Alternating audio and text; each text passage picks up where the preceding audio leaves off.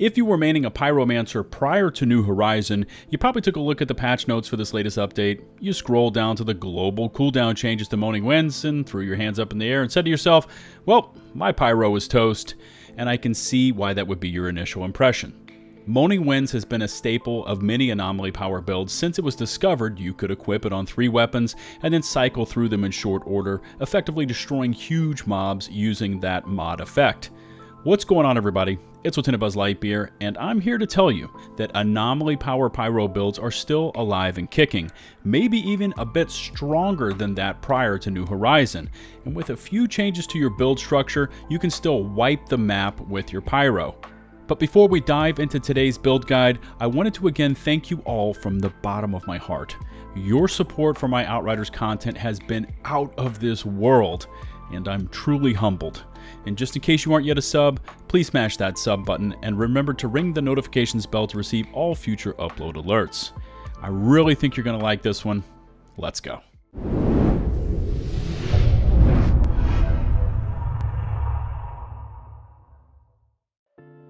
So, 2 quick points before we dive headlong into this build. One is that this build is not for the faint of heart. It is completely structured for clearing CT15 solo in the fastest times possible. Now that being said, I will show you a couple of ways to improve your survivability, but the main build itself is all about just full-on pyro assault. And number 2, the basis of this build is to mostly shift away from relying completely on Moaning Winds, although I do use it on one of my weapons. This means we need to structure our mods, class tree, and skills to squeeze every last ounce of power out of this build. First up is the class tree, and remember that Pyromancer melee inflicts burn on targets while skills mark targets, and when you do kill that marked enemy, you will heal for 24% of your max health.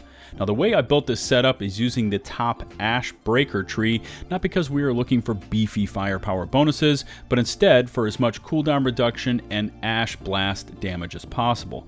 So start off first in the middle Firestorm tree and spend your first 4 points here, ending up at the major node of Wildfire for that 10% cooldown reduction. Then begin spending your points in the top Ash Breaker tree.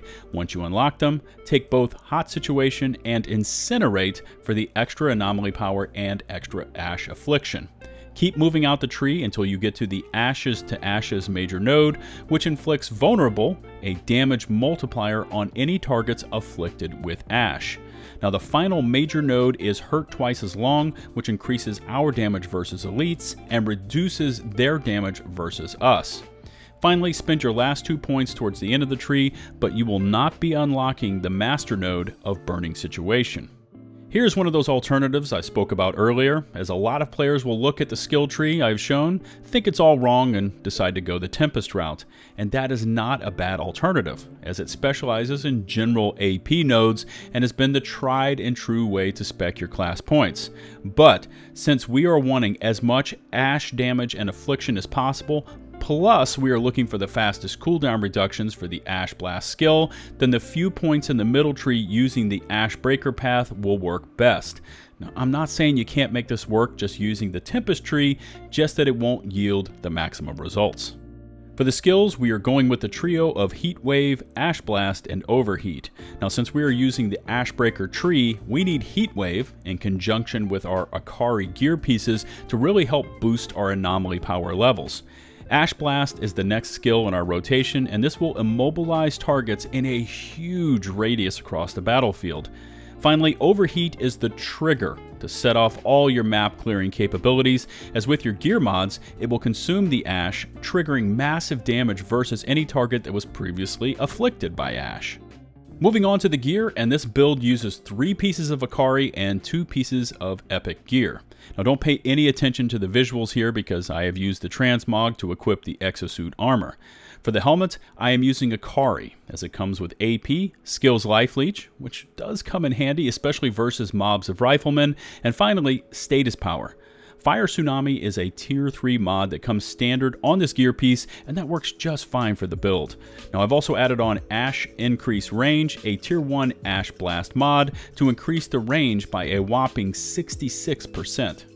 The upper body armor is my second piece of Akari with the same attributes as the helmet of anomaly power, skills life leech, and cooldown reduction. Detonator is a tier 3 mod that comes standard on this armor piece and is absolutely essential to keeping your overheat cooldowns as low as possible.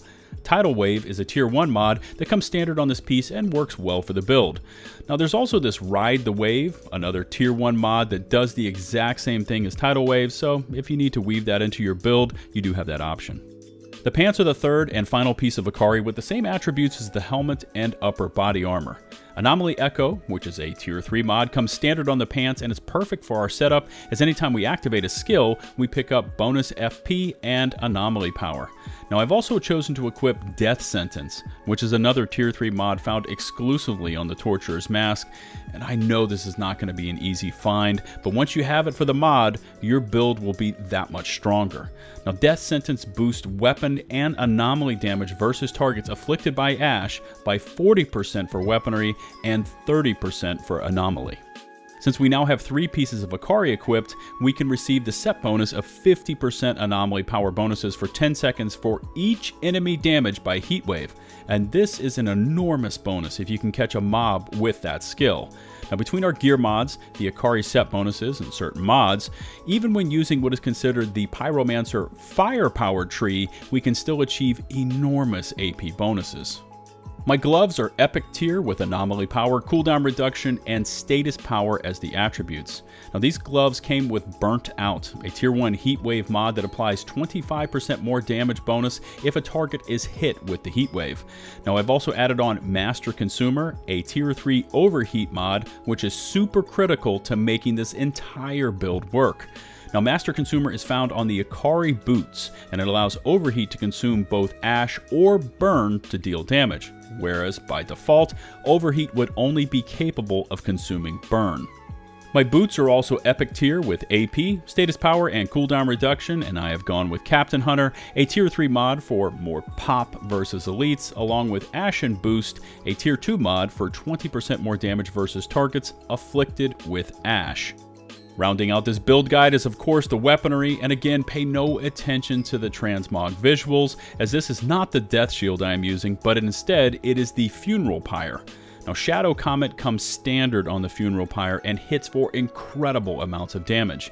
I've also added on Claymore Torrent, which got a huge buff for the New Horizon update, as like Shadow Comet, it also can hit for tons of damage.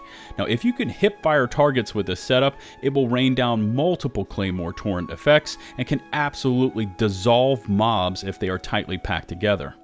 For the secondary, this is actually the Roaring Umbra, legendary LMG that comes standard with Kinetic Stomp, and if fired while enclosed produces a huge shockwave that deals a tremendous amount of damage. Also, here is where I have added on my one Moaning Winds mod, which got a 60% base damage increase for the New Horizon update. For the sidearm, which you will use from time to time, I have gone with the Torment and Agony legendary pistols, as the standard mod of Clip Combustion deals a nice bit of damage for an in-close reload. Radiation Splash, a tier 3 mod I've added on, got a whopping 208% base damage increase for this latest update, and now hits incredibly hard when you reload in close to targets. Just think Moaning Winds, but through the use of 2 mods. Hopefully the build is starting to make a bit more sense, but how does it all work together? Remember that everything you do is about getting the maximum results for your Ash Blast and Overheat. Now through the Akari set bonuses and Heat Wave, you will be able to reach tremendous levels of anomaly power. Use the rotation of Heat Wave, Ash Blast, and Overheat to absolutely mutilate most non-elite targets on the field of battle. Now for those pesky elites, you've got formidable firepower through your weaponry. I like to start with a very quick barrage from the Funeral Pyre, switch to the Roaring Umbra for a quick burst and reload for Moaning Winds, and then if anything is left standing, you've always got the pistols in reserve with Clip Combustion and Radiation Splash. Also, try experimenting with hitting a mob first with a Heat Wave and then hip fire them with the Funeral Pyre and just watch them get liquefied. If you can time the mobs, your heat waves, and skill rotations along with your weaponry, even elites cannot withstand your overwhelming barrage of anomaly damage. Now just to end this one up, I want to go over the cons for this build, and there are a few that you need to know going in because this setup is definitely high risk, high reward. Now, first up is the fact that while this build is capable of running through CT15s in a full squad, it's not entirely designed to be in that environment. The build itself is fully optimized for solo CT15 clears in blistering fast times.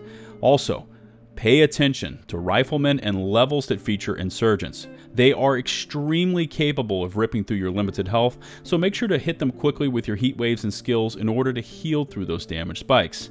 And just one final note as we finish up this build guide, I would like to publicly thank Spooky, an extremely knowledgeable moderator in our Discord, for turning me onto this build. He knows his Pyromancer, and I could not have produced this build guide without his direction. As always, I look forward to reading your feedback in the comment section below. Don't forget to smash that sub button and ring the bell to receive all future upload notifications from my channel. If you could be so kind as to rate and or share this video, it really goes a long ways towards getting it promoted within the YouTube algorithms. Now, I mention this every Outriders video, but you are all invited to join my community Discord server, which recently has ballooned to nearly 4,000 members. Just check in the video description, click on the open invite link, accept the rules, and you are in. Once there, we've got a dedicated and experienced group of moderators waiting to get you pointed in the right direction, along with channels for builds, tips and tricks, and the extremely popular LFG, or looking for group areas. Don't get overly frustrated with the lack of a decent matchmaker system or in-game comms. Join my Discord and be in a group up on mics knocking out your chosen content in a matter of minutes. Trust me when I say that we've got an awesome Outriders community and have every angle already covered for you. Also, don't forget to find and follow me on Twitch for weekly streams, and of course, you can follow me on Twitter for all my latest posts concerning most things gaming related. Links to all of these platforms in the video description below. Until the next one, this is LtBuzzLitebeer, signing off.